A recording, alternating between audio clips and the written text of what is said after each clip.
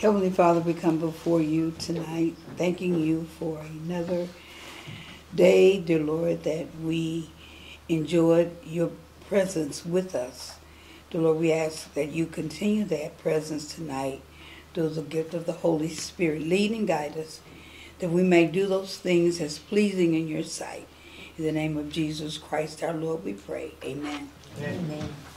Join me in the pledge, please.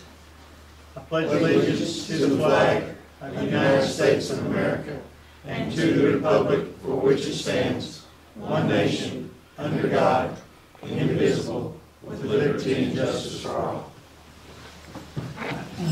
The board will review the minutes. October 1. Any corrections, additions?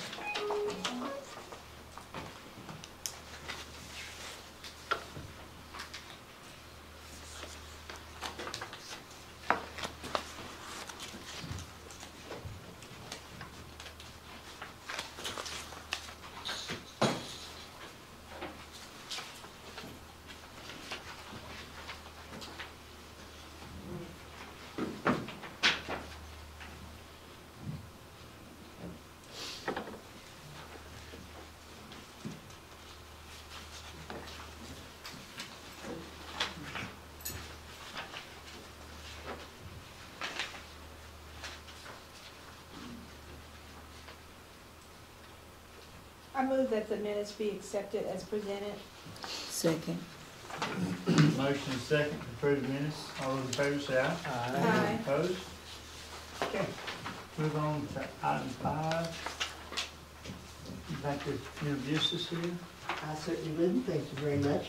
I appreciate the opportunity to come before you. Last year on doing Family Literacy Day, I brought you quite a bit of information. And since they only take the information on years of the census, it will be about 2030 before we get a new set. But it takes about 2 or 3 years to get all the information combined, so we still don't have it for a while. But I did want to remind you that literacy is the ability to read and write. It's the single most important factor in determining a person's career area. For those who can read and write, the range is possible for a very high-skilled job. High careers are within reach. For those who cannot, the options are extremely limited. Even unskilled minimum wage jobs can be difficult to obtain. I wanted to let you know that the United States in the world is down in the 80th percentile. There's a bunch of them at 100. But I always have to remind people, in the United States, I believe we are about the only country that educates all people.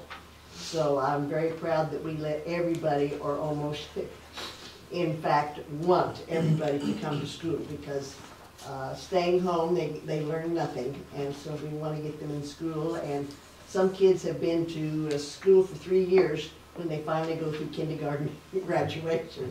So we are working and identifying. The school district does a good job of early screening to find problems before they get too bad and get therapy and whatever needs to be done. So they do a good job of that. I wanted to let you know that Arkansas is 32 out of 50, and the higher the number, the better off you are. And students not reading proficient right now is at 68%. But something else I wanted to let you know that I found while I was looking about literacy on the internet, that the attention span has decreased in the last 20 years. And I don't know who did the study and how they were able to do it, but they say an adult's attention span is 8.25 seconds, and a goldfish is 9 seconds. So they are considering that we have lost our focus. And I go to Clinton Primary 3 days a week and listen to kids read. And I know if somebody comes out of a door, or somebody walks down the hall, and they never seem to know where the teacher is. And so I know why reading is a problem, because they just cannot focus. And it's gonna have to be like we told parents to regulate the number of hours that kids watch TV. We're gonna have to regulate parents to remind them that they don't need to be on those games all the time. They don't need to be on that computer all the time doing things like that because there's so much going on. They do not have much of a focus. So, and I just want to remind you that it takes a village to raise a child. And thank you very much. Thank you.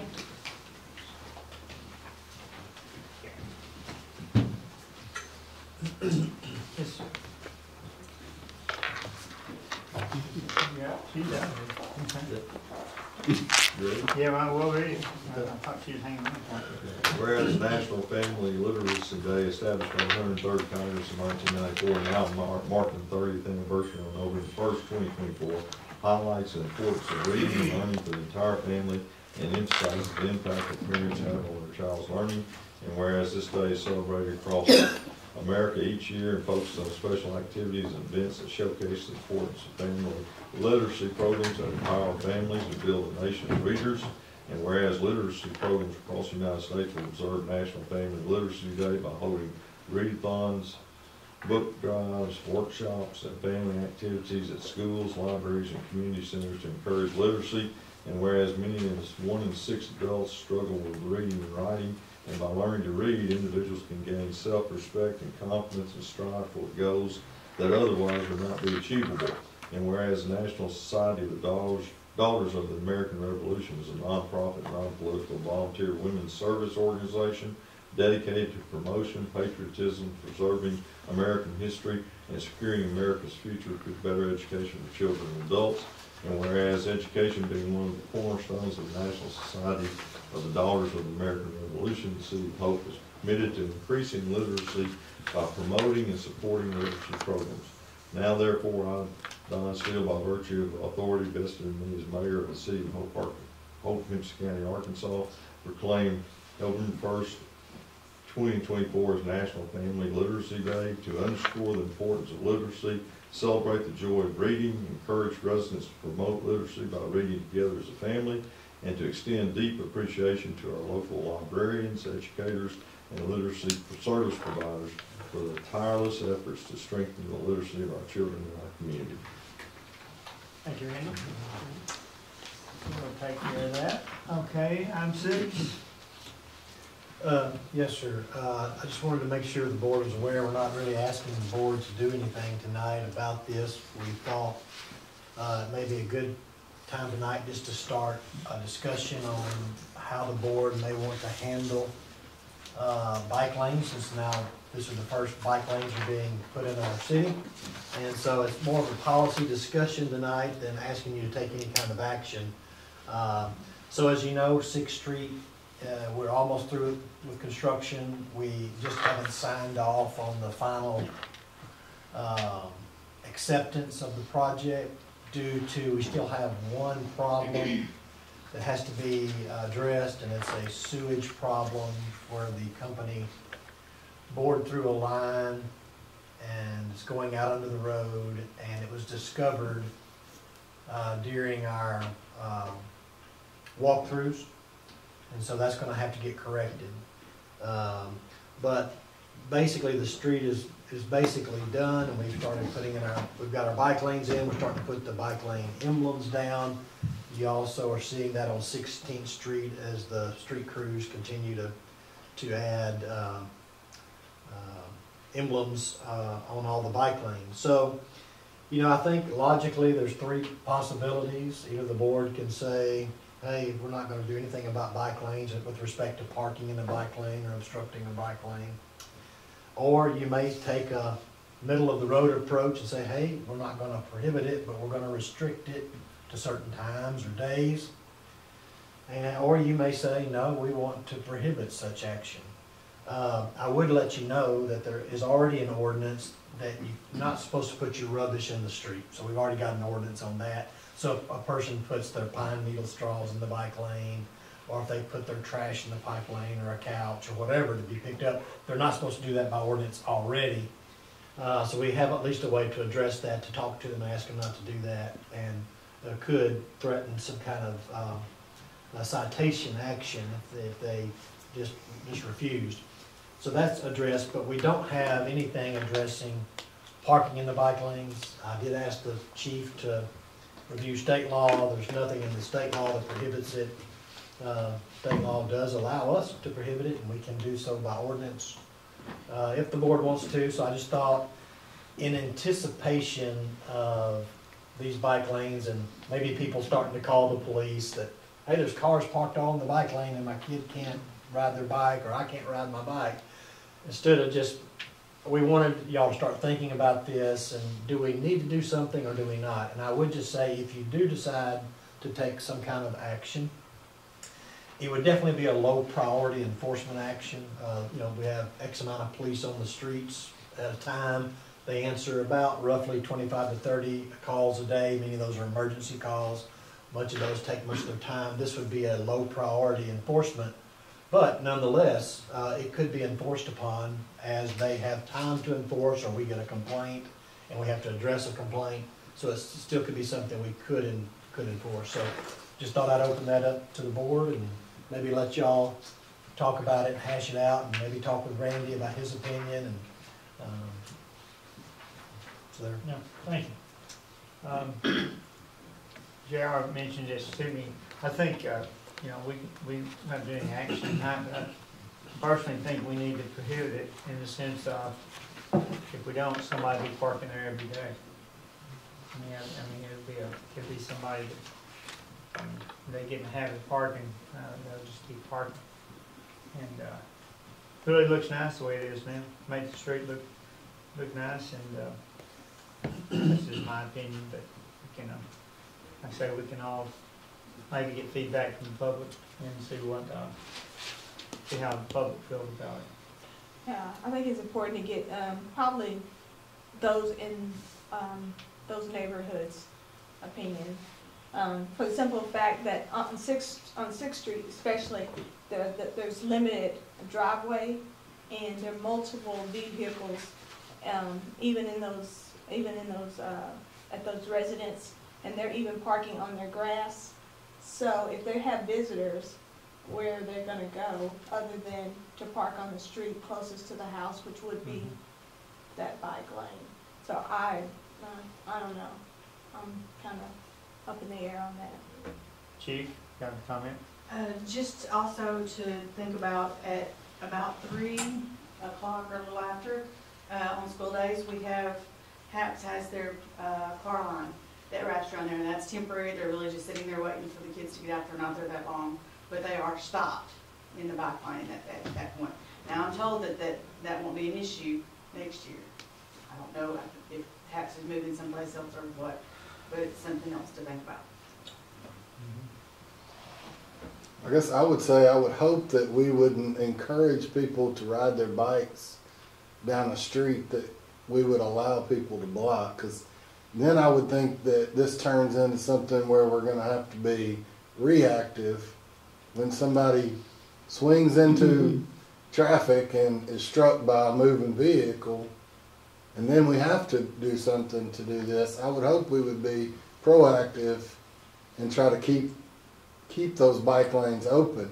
If we're going to let people park there, then we should never have put them there. If we need parking somewhere, we need to address parking, but I would feel really bad if we put bike lanes down and had to have people swerve and avoid vehicles until someone gets hit, and then we decide we aren't going to allow parking in the bike lanes. So that's where I'm at. Open up your car door, like you said. It was on Judge Judy, exact same thing Dr. saying. But that's always been an issue anyway, Yeah. with or without the bike lanes. But, that's why I'm kind of up in the air, because there's not a lot, you see, driving through there at night, and I see, or even during the daytime, and I see the limited parking for the residents of their houses. So then we put the burden on them to either expand their driveway. We've already taken part of their yard for the bike lane. Then we're asking them to incur the extra expense to expand their driveway for their vehicles or for their visitors, then what, I don't know. I'm just up in the air with it, I don't know. If I may, obviously there's some competing interests, right? So that's a hard thing to discuss in the public forum, competing interests. So I think some places kind of do take a middle of the road approach. So, okay, I won't prohibit it all the time, but maybe we'll prohibit it sometimes. Maybe an example is, hey, you cannot park in the bike lane until after a certain time of the day, 8 o'clock at night, 10 o'clock at night, or something like that. The other issue may be about, hey, well, what if it's during those times and they have visitors? You know, of course, I used to live in a big city, and that was a problem all the time. We just had to park where it was legal and walk. And there is places legally close to some of those homes where they could go off on a side street where parking's not limited, and they could park there and then walk a few houses down to where they're going to visit someone. And I noticed on 6th Street, in my opinion, there's 2 houses that park regularly on the street, pretty regularly, that I think we'd have to address if y'all decide to go that option. I haven't really noticed any on 16th. I've never really noticed any cars parking on 16th. It's just really, we're talking about really 2 or 3 houses on 6th Street. And, you know, if we go and explain ourselves and talk to them, like you said, maybe get their opinions, maybe we can, work something out that helps y'all with those competing interests and those ideas that you're trying to protect.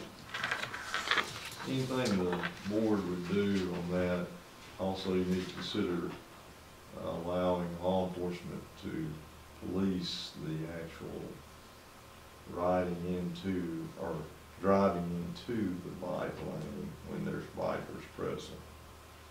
So that could be some type of... That's a good point. Because, I mean, some people consider the bike lane when they're driving, some don't. They wonder why it's there. And just to go with that point, we were looking in some magazines in some bigger cities that obviously have that, cars may not see the bike. Sometimes they'll put down even traffic they've got those prohibitive. Little bending. Little raised up things, so if you might damage Like your car. what's in front of the state police exit. Yeah. Sometimes they'll put those things down the road too. Of course, that's an expense. Yeah, I think we are hopefully a long way from that. But we'll table this and we'll all think about it till next meeting, maybe revisit and just kind of get a feel of the community.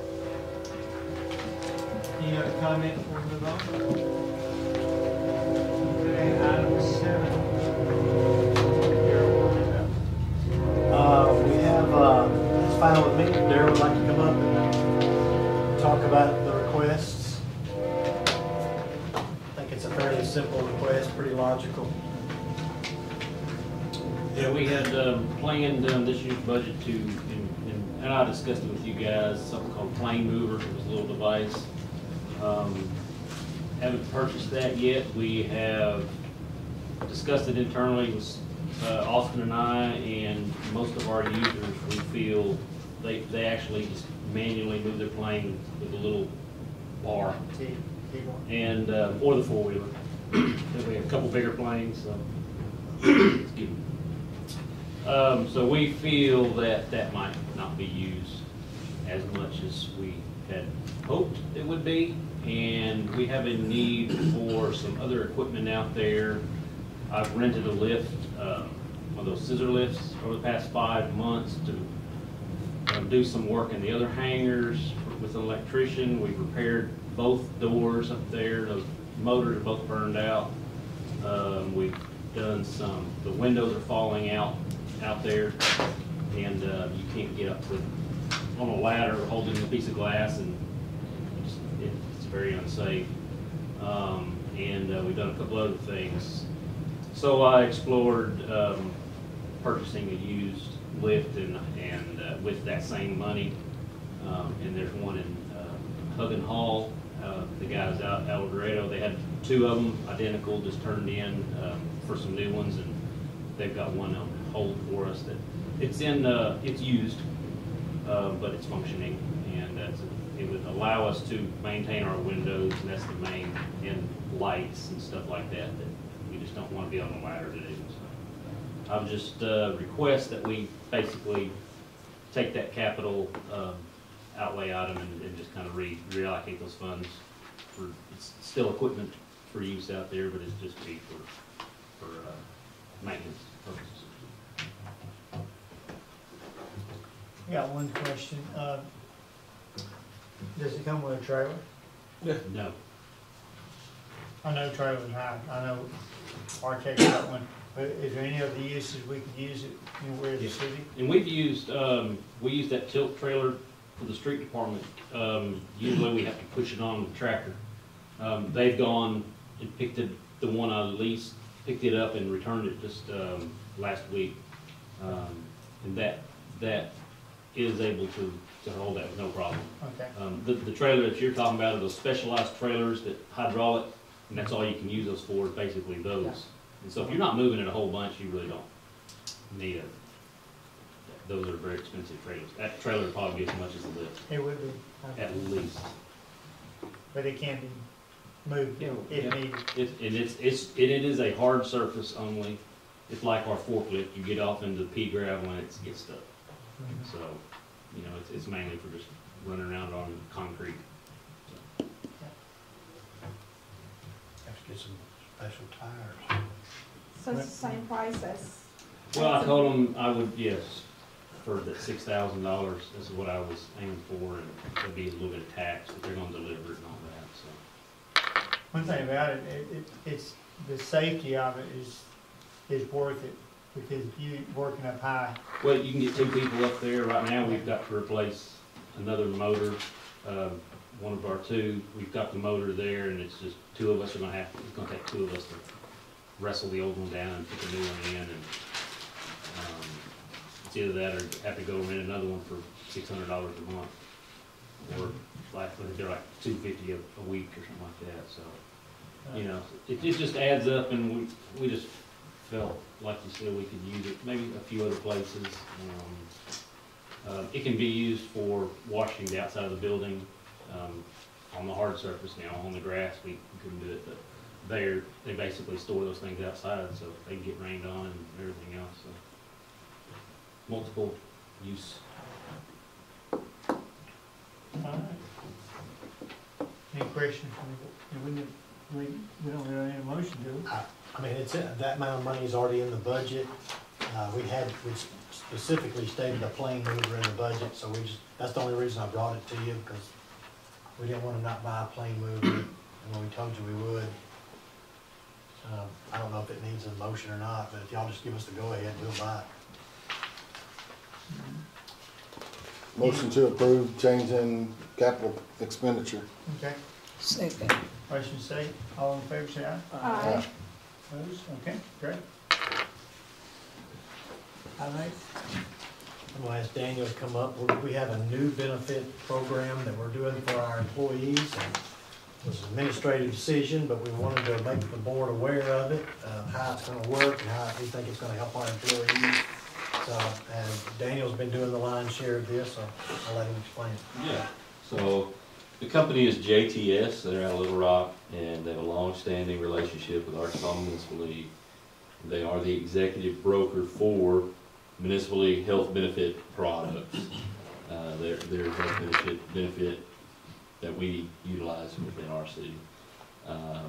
So I was setting up our benefits fair, and I learned of JTS, and contacted them, and they had no expense to the city. We get their benefits due to our relationship with the Arkansas Municipal League, so it doesn't cost us anything. And they will manage our cafeteria plan, and so we'll stay with Municipal League insurance, but all those supplemental insurances, cancer riders and medical transportation insurance and all those things, JTS will go out there, shop around for us, put a package together, a cafeteria plan for us, and then they'll put it all together in a book. This is an example from a different, from Sherwood, actually, that they did. And so they'll give this to us ahead of time before the benefits fair, and distribute to our employees, so they can look through here and say, okay, these are my options. And when we get to the benefits fair, they make an educated and informed decision on what policies they want to take part in, and as well as they help manage the policies as well, the enrollments and terminations, changes, payroll deductions. They make sure that we're pulling the correct amount out of the paychecks, and they'll do an annual review.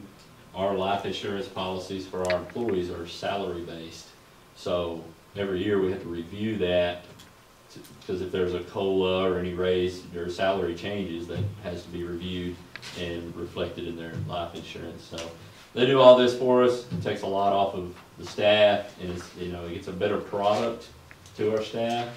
The way it's been is the benefits fair just kind of go in, there's tons of tables set up, and it's kind of on the employee to go shop around and figure out. This kind of puts it all together in one consolidated package. Easy to shop for, easy to see what you want, what you need. And that's pretty much it. Hey Daniel, would you explain that if they want to stay with a provider they're already using that's not offered by JTS, Sure. how JTS helps them to stay with that provider? Sure. So JTS will put this cafeteria plan together. This is what's in this booklet will be what's eligible for payroll deduction. So if you have a Cigna plan right now, and Cigna is not chosen for 2025, it will no longer be payroll deductible. But that doesn't mean you have to get rid of your policy with Cigna. In fact, JTS says they will help us make the transition, and there are certain policies out there. They know that if you've had, like some of these cancer policies that are dated from 20 years ago, will pay for unlimited services like chemo or radiation. So those are super valuable policies. And so JTS will work with our employees so they can maintain those. The difference is it'll just be a private pay situation. That relationship will be between the employee and that carrier. But we'll help them transition and identify those high value policies. And how many cities, can you explain, board, how many cities in Arkansas use JTS? It's almost all of them. It's like almost 500. Can you explain why we haven't been using them? Yes. So JTS started working with City Hope 2022, and they actually built this book. I have an example on my computer. I don't have a printed copy. They built the book, but Amber had a system in place that she knew and she was comfortable with, and I think for her it was just easier to maintain what was already existing. So I didn't have none of that when I came in. I didn't have a system at all. I just know what we have as far as we've got a list of employees and payroll deductions. So when I started looking at this and I found out about JTS, and I found out nearly all cities utilize JTS, this was a no-brainer for us. I think we were all pretty excited. Hope School District uses it, from what I understand, Yes. and I think the county uses it as well. But that's a good thing. Is there any percentage of, is it gonna be a better value for them? Yes, we should be. Any percentage? We will be putting forward better policies at better values for our employees. Yes. I don't think we have an exact percentage, Right. but that's what JTS does. Somehow they get paid by the policy providers, Right. and they look for the best policies at the best prices. And they're large in this market, and they know this market pretty well, and they try to pass us the best rates as possible. And so too, if we had something we really wanted to push, like we were talking about the medical transportation, they've got one that we're probably going to utilize called Mesa. And somebody brought up, well, we've got Pafford here and they have plans, could we utilize that? And they're absolutely on board with it. But upon looking into it, Pafford would only cover Pafford right here. So if you were out in South Carolina or something and Pafford wasn't there, then that policy wouldn't be as valuable. So we decided to go with the Mesa plan. And Mesa would still pay Pafford, right? Absolutely. It still pays whatever provider. Whatever provider, ground or air. And I think that one, for instance, I think it was $14 a month for your whole family, and that would cover 100% any medical transportation anywhere. You can have an accident anywhere, Yeah. rather than just at home. In the continental Right. US, I think, not Right. overseas. Yeah, not overseas, but That's right. So, but they will, if we have, you know, if we find some, hey, this Affleck policy or Geico, or not Geico, but Cigna or something like, if we have a say in it. We have an option. So. We think when an employee walks into our benefit fair now, there'll basically be one table, one shop table, and then we'll still have a city table set up to explain certain things we have to do as a city, like catastrophic leave care and. I'll be there and I'll take care of the catastrophic leave donations as the city's always done. Certain things will not be connected to JTS, like our 457 plan, deferred retirement, the police benevolent fund, that's not connected to this at all, and that only applies to police. Legal shield, I don't know, it may be in there. And United Way donation, United Way's coming, and so that's not relevant to this. But we're still gonna payroll deduct United Way through the city's efforts. Yes. We discussed Yes. that, so Daniel's still gonna have the United Way cards, our local United Way. They'll still have a chance to give, we'll still payroll deduct that. It just JTS won't have that payroll deduction, we'll do that with Cindy directly through Daniel. The other thing was, the 457 plan. So this is something I don't think we've ever done a good job at, educating our employees about our 457 plan. You know, we have APR's retirement or LOFP retirement, but we also have another retirement leg that any employee can choose to do, and you can contribute to a 457 plan as part of our cafeteria plan. It is where you can payroll deduct, and it goes to Mission Square that manages a portfolio of assets that you get to choose what you want to invest in.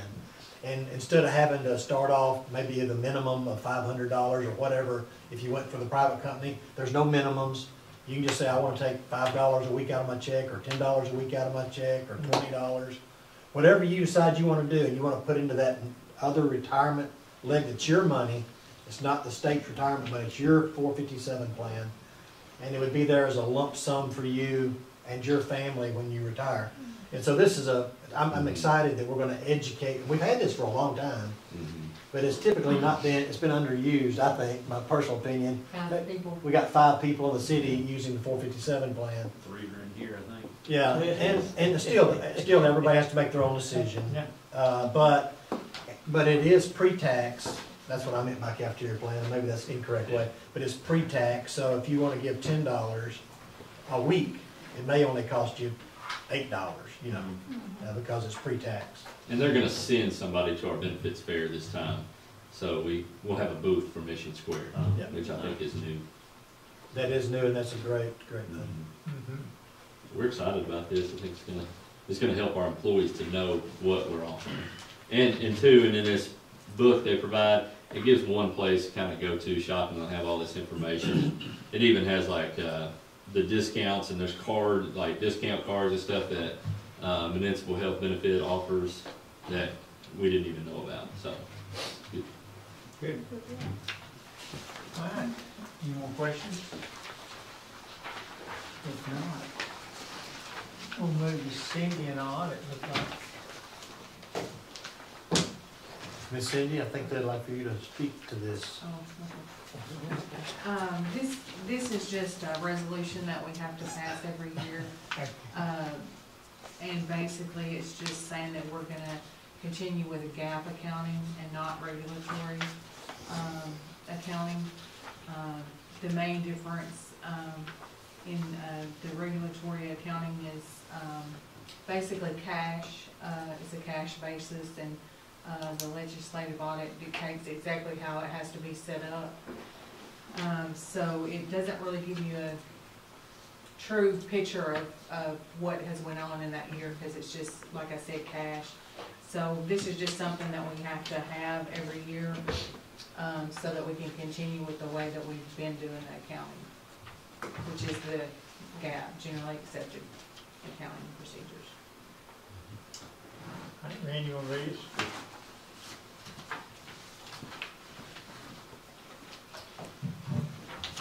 Whereas the Governmental Accounting Standards Board issued statement number 34 and subsequent statements dramatically affecting the audit presentation of the City of Hope And whereas State of Arkansas Act 499 of 2005 provides for a municipal audit report to be presented on a regulatory basis of accounting, and whereas State of Arkansas Act 499 of 2005 requires the governing body of the municipality to adopt a resolution in order for the city of Hope's independent auditors to follow the guidelines established by the Governmental Accounting Standards Board rather than those prescribed by the State of Arkansas. Now therefore be it resolved by the City Board of Hope, Arkansas, that the audit of the books and records of the City of Hope for the year 2023 is to be performed in accordance with the guidelines and format described by the Governmental Accounting Standards Board, the American Institute of Certified Public Accountants, and the United States Government Accountability Office, passed this 15th day of October 2024. All right. You've heard the resolution. The motion to adopt. So moved. Second. All in favor, say aye. Aye. Opposed, say no. J.R.? Yes, I just want to remind you guys, I'll be leaving this Friday to go to the IACP meeting in Boston, and I'll be returning the following Tuesday, so I'll be back to work on that Wednesday. I want to remind you too, obviously early voting starts October 21st and goes through November 4th, election day being November 5th. Out at the airport, runway 1634 is open. We're through with the runway safety grant work that's being done on that runway, so we've got that completed. It's not all closed out financially yet, but all the physical work has been completed. I also wanted to let you know that Daryl has also completed the fencing and safety grant at the airport. That was an Arkansas Aeronautics grant from the state. That's all been completed and been funded. We've got our money back from Arkansas Aeronautics. All we put in for it, we just haven't received it yet. So we should be receiving some money soon to recover funds there. I wanted to propose to you guys as a potential date for your visiting around the city, potentially October 29th, primarily because I'll be on a plane that the next Tuesday, coming back, so the 29th would be the next Tuesday I'd be available. It is the 5th Tuesday in October. There's no board meeting that day. I don't know if that works for you guys, but if that does, that would be a good one for me. If that's not, we could push it into November, and we could do that too. And I wanted to also ask y'all to decide. I know one year, some years we used the van or a bus from ROC. I remember I think the last time we used it, we didn't have many people on it because a lot of board members sometimes went, hey, I've got to leave, I've got to go, and I've got to be. So we had a bus, but only a few people on it. I didn't know if y'all want to try to do a bus again, or hey, do you want to just take a couple of cars? That way, if somebody had to have their own car, they could go. And we got two nice pickup trucks, and maybe 3 cars would definitely get us there easy. We could do it that way, or we could put together the bus. So maybe y'all could think about that. And do you still want to have a luncheon somewhere and meet with the department heads on their 5-year plans and goals? We could set that up if that's what you want to do. So. Okay,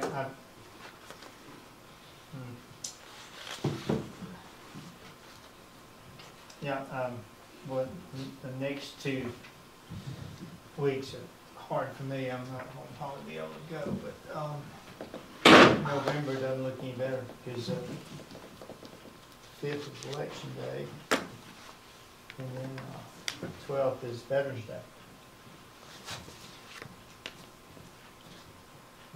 Or do most people here plan to vote early? Do early voting? I can do it 5th if that's all right with y'all. Okay. Brothers out of town. Hard. That's always Yes, just about always. I tell you what. November 5th? Don't know yet? I can make it work. I have to be, I would need to be back to my office by 1. Okay. And that's, I think we can work on the list, but definitely want to go to the airport and then the hospital. And East then- plant, Mm. the east plant. East plant, hadn't been to the east, it's been a while since we've been out to the east plant. I've never been there I've never personally. been. Y'all wanna start at 8 o'clock and maybe try to wrap it up by, to be at the luncheon at 11? And then we could have a That'd be good. lunch and a discussion with department heads, you can make your, maybe make it back to work by 1. That'd be That's fine by me. 8 to 11, that'd give us 3 hours, almost an hour at each place, 45 minutes at each place. 15-minute drive like that. Okay. That's great, man, if it works for you guys. We'll run it up for, we'll finalize next week, next meeting. And I'll try to set that up at the Hope Room, but if we can't get it at the Hope Room, we'll grab a room at the park or something of that nature, is that okay? Yeah. I'll eat in hospital. All right, well, now they may have a room there.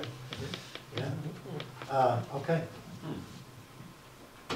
Anything else? Can we quit this room? Yes, sir. All right, anything else?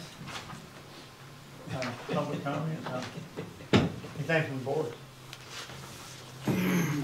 Okay, y'all just be sure and push the 4, 5, 6. I mean, we're down to the Mayor, final, yeah. y'all do have the financial statements you can take home with you and look at. If you have a question, give me or Cindy or Daniel a call. Anything on Tuesday, Wednesday, and Thursday for the vote deal? I think the next event is Daniel and some of it's gonna be a football game.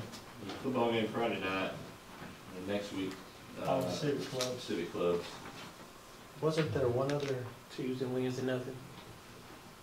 No, How was the turnout last Thursday? it was Really, great. really good. Best meeting yet, Say Yeah. 50 people? probably, yeah. Yeah. Positive all the way around, just good meeting. If anybody has any time, we need to, I don't know if the ambassadors, are they going to the soccer fields? Is that one I of their believe shops? so, I know Anna has been, Okay, if anybody has a chance, yeah. that's a hot place in town right now, there's a lot of folks at the soccer fields. But if you could take an afternoon to go in there and visit with people about it, I believe Summer had, it'd be great. display boards up at, GAA supper tonight, Good. earlier today. Okay, anything else? Trevor, ready to go? I thought you had already dismissed. I know, I know. So you I'm thought- gonna go over this, I'm gonna go talk to Cindy.